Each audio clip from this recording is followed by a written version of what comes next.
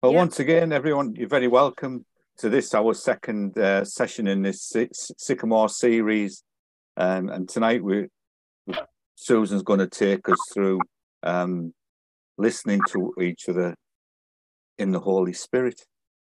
So I thought I'd start with a very short prayer, but also the shortest of readings. And it's one of my favourite because it just conjures up all sorts of things in my mind. But we'll start with saying in the name of the Father, and of the Son, and of the Holy Spirit. So this is a reading from the very first chapter and verses of Genesis. In the beginning, God created the heavens and the earth. The earth was without form and void, and darkness was on the face of the deep. And the Spirit of God was hovering over the face of the waters.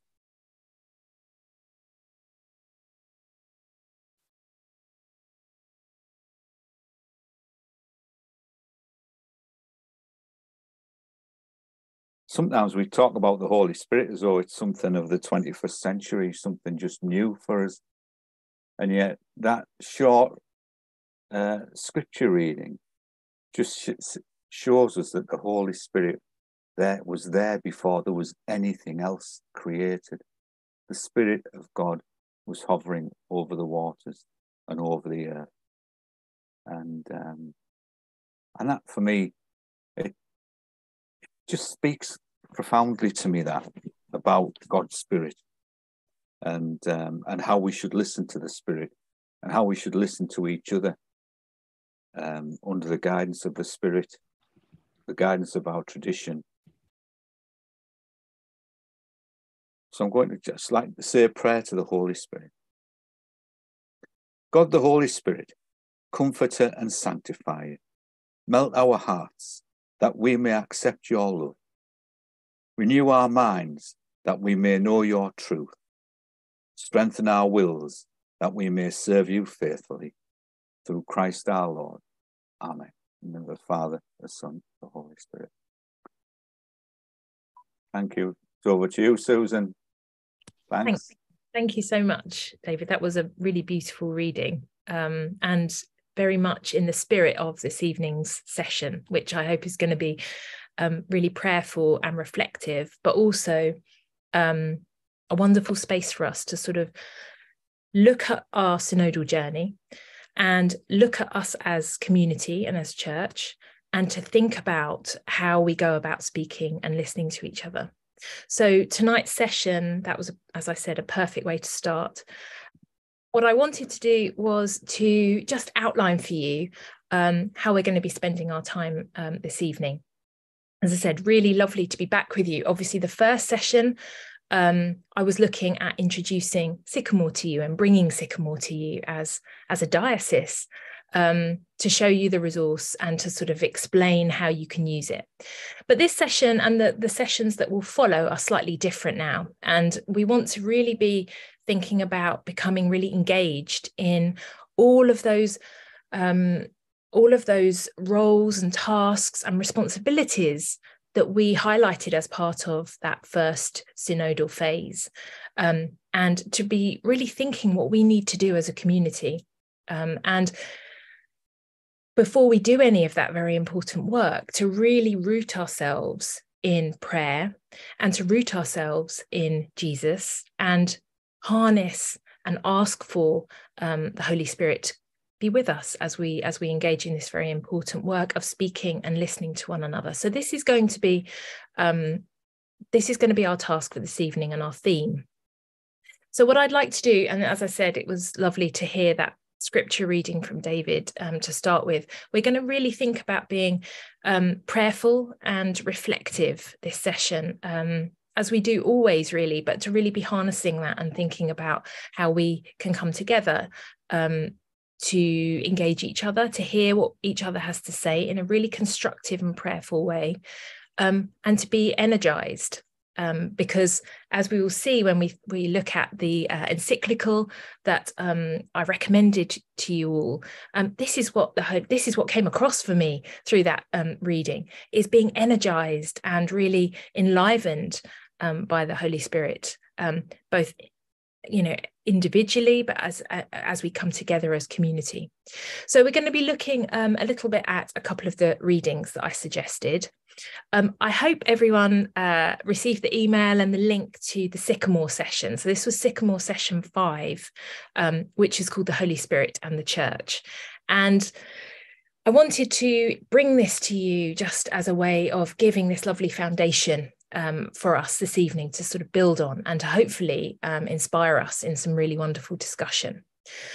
So that session hopefully would have introduced you to some of these key themes that we'll be thinking about this evening in terms of the way in which the Holy Spirit gives us and empowers us to make the most of our life in the church and with each other.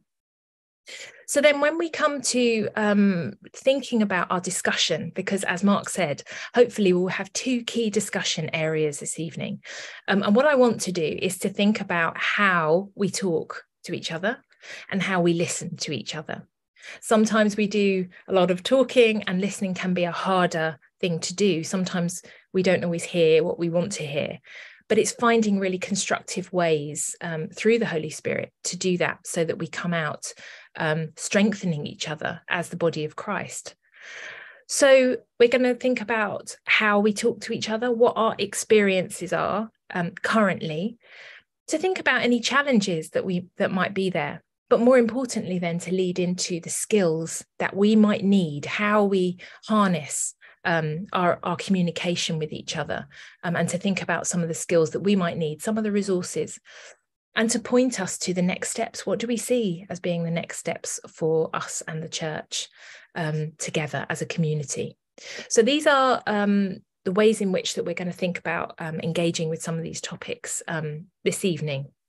So I'm going to speak to you for a little bit. We're going to look at one segment of the Sycamore film, hopefully just to reinforce what you saw when you watched it before the session. Then we're going to go into breakout rooms and we're going to have some really hopeful and positive sharing. So one of the things I wanted to do was to draw your attention to the Catechism. It gives us this wonderful explanation and foundation for the way in which the Holy Spirit enters our lives and stays with us all the time as individuals and community, building us up. But I wanted to draw your attention to this particular section of the Catechism that I highlighted for you. And I'm just going to read this out because I think it highlights some of the key issues that we need to be thinking about as church. And I'll read this out, and then if anyone would like to comment on any of the other elements of the sections that I've referred to, please feel free to do that. So this is from 791 of the Catechism, and it reads, "The body's unity does not do away with the diversity of its members. In the building up of Christ's body, there is engaged a diversity of members and functions. There is only one Spirit who, according to his own richness and the needs of the ministries, gives his different gifts for the welfare of the church. The unity of the mystical body produces and stimulates charity among the faithful. From this it follows that if one member suffers anything, all the members suffer with him. And if one member is honoured, all the members together rejoice. And then finally, the unity of the mystical body triumphs over all divisions. For as many of you were baptized into Christ, have put on Christ. There is neither Jew nor Greek, there is neither slave nor free, there is neither male nor female, for you are all one in Christ Jesus." And for me, this was a beautiful excerpt from the passages that I referred you to, because we're talking about unity. We're talking about charity and being one body, one mystical body, and that we are together, unified in Christ. And this sense of being given different gifts and charisms as well. because and through our baptism in Christ.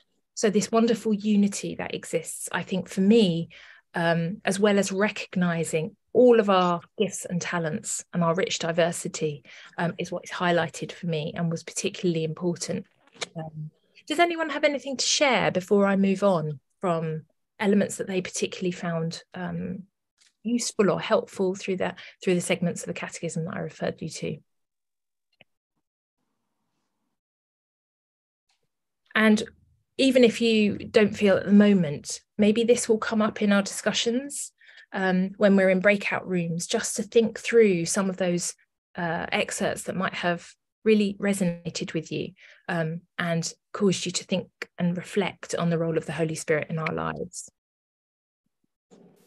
And I just wanted to draw your attention to the rich heritage, really, that we have, that we come to through the wonderful leadership of the Church. So St. John Paul II has been very careful to tell us this is what we believe, to really outline and clarify our faith.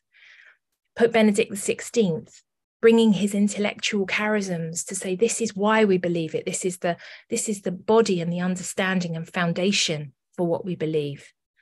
And Pope Francis moving then to this very important emphasis on how. This is how we share our faith. This is how we believe.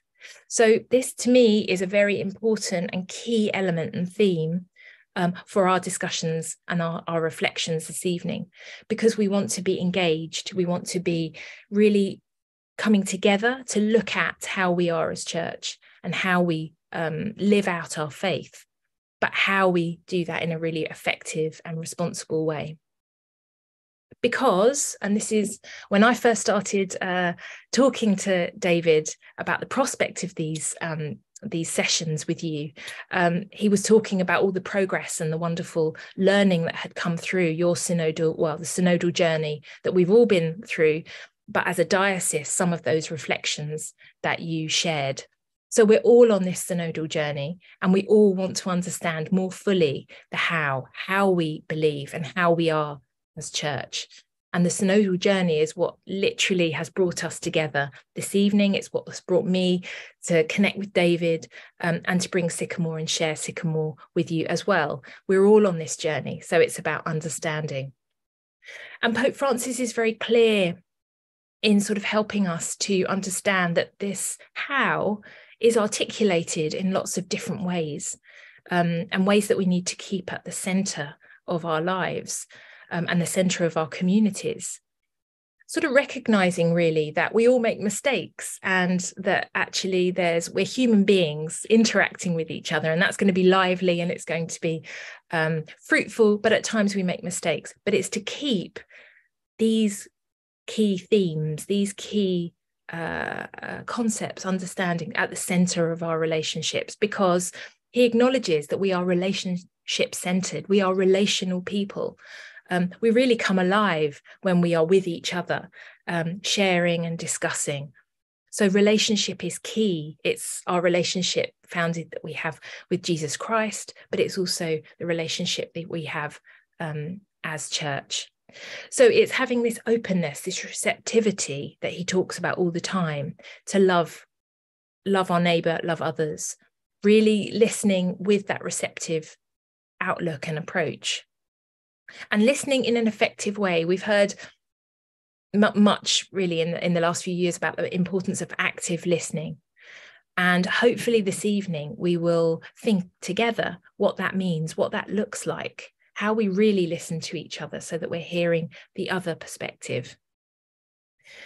Courage. It takes courage, and Pope Francis understands how much we need courage to be moving forward, to really look in a profound and reflective way on the way we are relational with others, the way we are as church. And he says that takes courage. It takes courage to admit when we've done the wrong thing, or we've not done things as we should, but it takes courage and receptivity to move forward. And moving forward, he really does emphasize this key theme about accompaniment. We are journeying together, and that's what the whole synodal pathway is about. It's about journey. and it's about accompanying each other.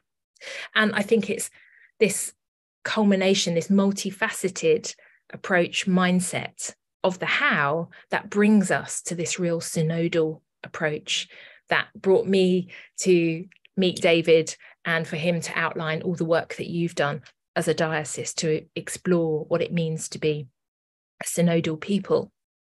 So the how is very important. And synodality, we've heard much about, but obviously the role of the Holy Spirit is absolutely central to our synodal process and to the way in which we are relational with each other, because we are guided by the Holy Spirit. We want the Holy Spirit to be central in our lives so that we have this gift of discernment through the grace that we are given. And within that grace, also this sense and openness to recognize the dignity and the presence of the Holy Spirit in all. So these are key pathways and themes that run along the center, the core really, of what it means to be synodal. Again, walking alongside others, accompanying others.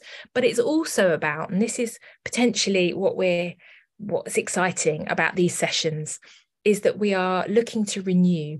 We're looking to renew some of the structures that enable us to hear each other, to recognize the role of the Holy Spirit in our lives, that process of discernment.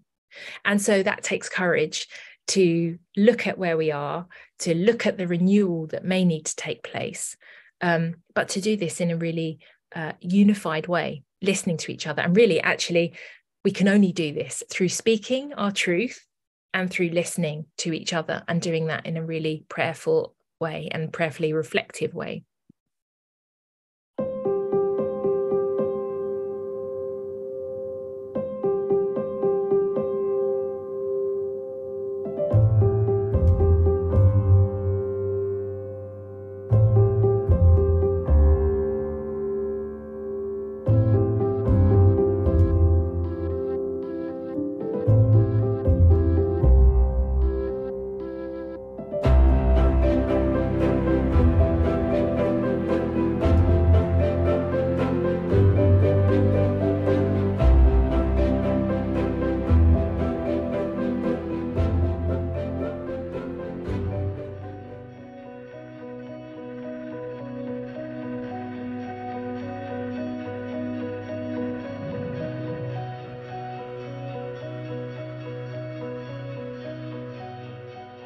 We're here in a shopping centre in central London, and it might seem a long way from the time of Jesus. But in terms of the feel and the noise and the bustle of people, there'd be something very similar, I think, between this place and the Jerusalem of the early church. Let me tell you about two events that took place after the resurrection. When Jesus had risen from the dead, he appeared to his disciples in the room where they were gathered. He showed them the wounds in his hands and in his feet to prove that it was truly him. And then he breathed on them and said the words, "Receive the Holy Spirit. If you forgive the sins of anyone, they are forgiven." It's a beautiful symbol. We breathe on our hands to keep them warm in the cold. We breathe on a tiny fire to kindle it into life. I remember as a child going to my window in the winter and breathing on the frost to melt it gently. And sometimes in a medical emergency, we might literally breathe new life into someone.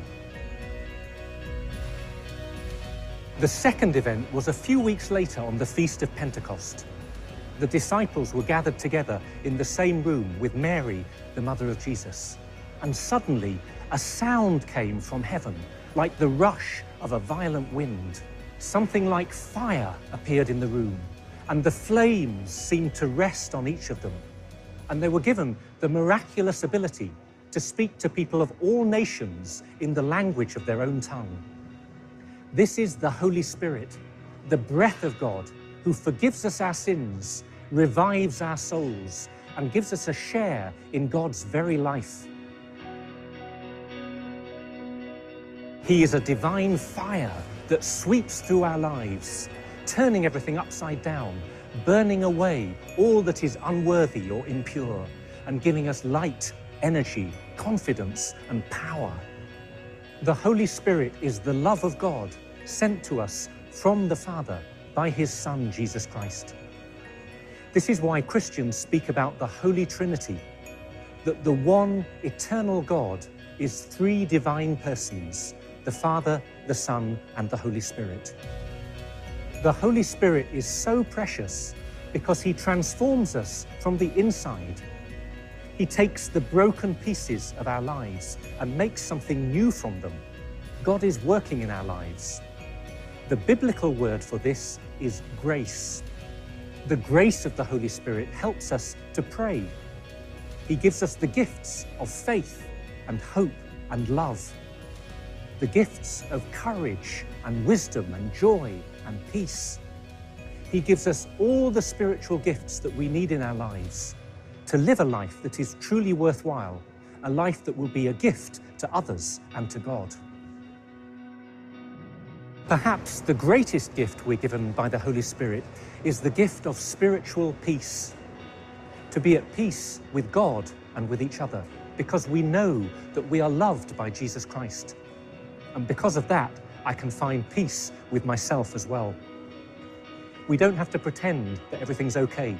We don't have to justify ourselves anymore.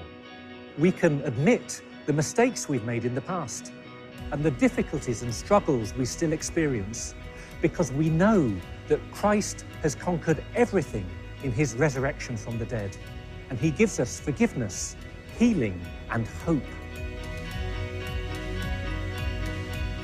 So what can you actually do?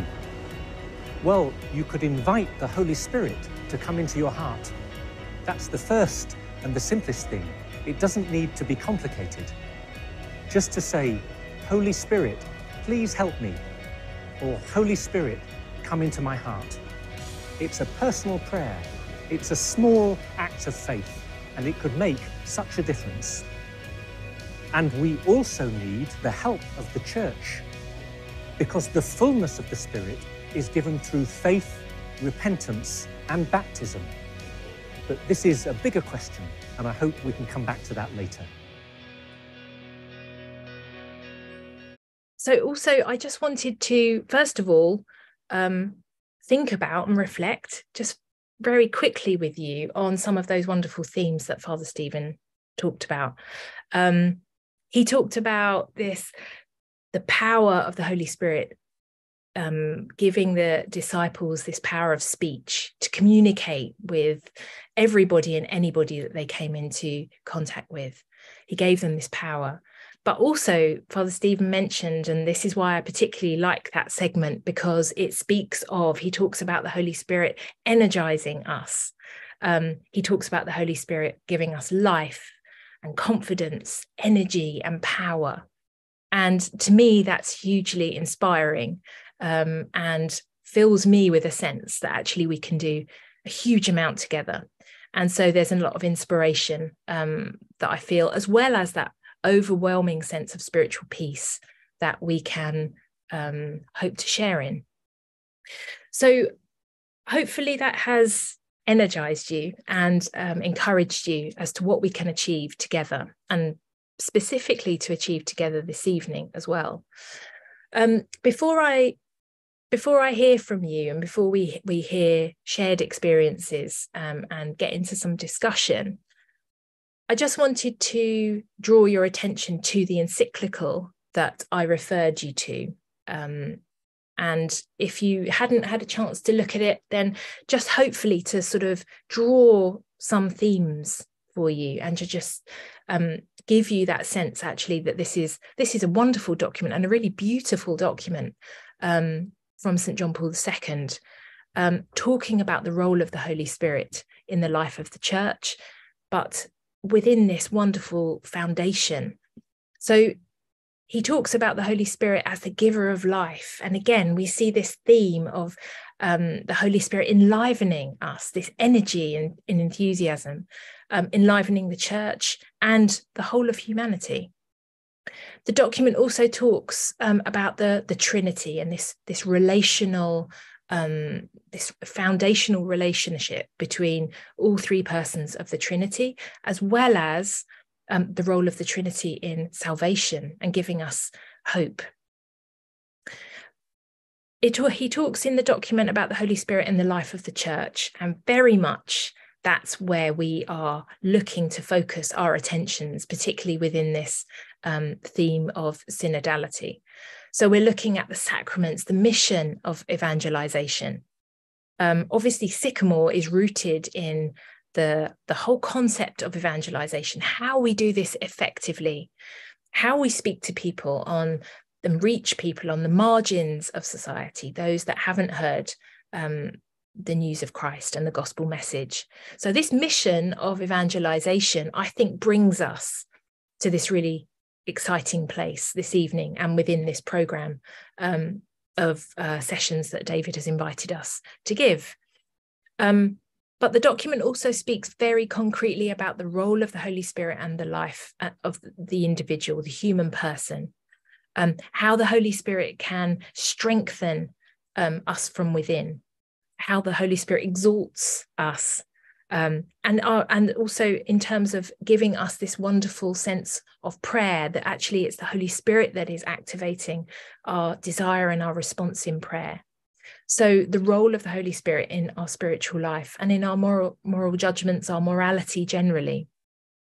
But very importantly and crucially, this document speaks of the Holy Spirit and the role of the Holy Spirit in the world. The relationship again, so we hear this theme, this recurring theme of relationship, but looking at some of the challenges that we know exist in contemporary culture. We see this rise in secularism, and how to battle, how to counter that is very important, and the role of the Holy Spirit in helping us, giving us that courage to face those challenges, which we see every day of our lives. And I'm sure you've got lots to share in terms of experiences of this. And finally, the need for social justice. And this comes through really concretely through that document. And it might be that, and please do, if you would like to share anything that you found from reading that document, then please do. Or you might like to, so you can put this in the chat, or you might like to bring this into the discussion groups that we're going to be engaging in a little while. So really drawing out those themes for you and with us tonight on the role of the Holy Spirit as articulated by St. John Paul II. I particularly thought that section 3 was concretely rooted in the role of the Holy Spirit in our spiritual life, the power of grace and what we can achieve. His wonderful commentary, as I said, on the role of the Holy Spirit in our own prayer life. So yes, if you haven't already had a look at that, please do have a look at that and to think about how we can really harness what Father Stephen was saying, harness the role of the Holy Spirit so that we can bring this light and confidence and energy to everything that we're doing and working together to do that. So as I mentioned at the beginning, I wanted this to be a really prayerful discussion and reflection. And I wanted us to come out with some really clear, direct ways in which we can move forward. So really making this an engaged session, but firmly rooting everything that we're doing in prayer.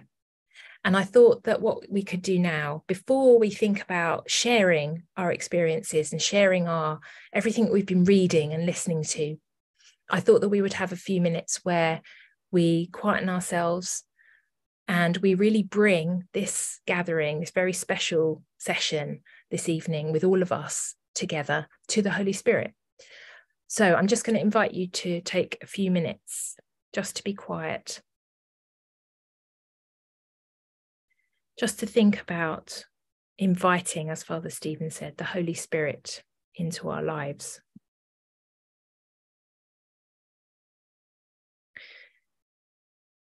And inviting the Holy Spirit to be with us in the discussions that we are about to have as a diocese coming together.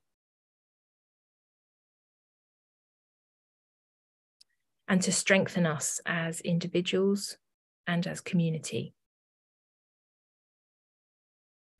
And before we begin our discussions, I'd like to invite us all to pray the prayer on screen to the Holy Spirit. Come, Holy Spirit, fill the hearts of your faithful and enkindle in us the fire of your love.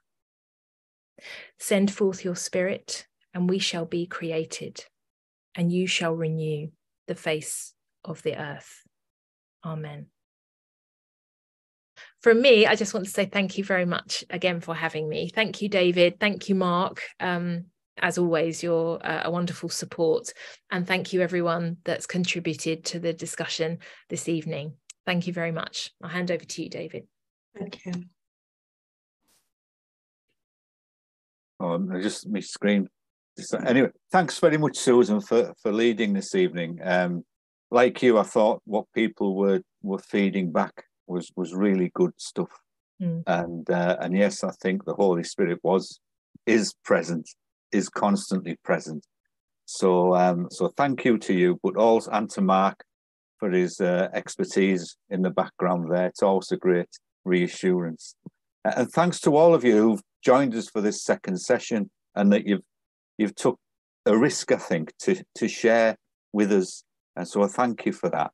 And so shall I just say that we finish with maybe saying a glory be in thanksgiving to God for all we've shared with one another.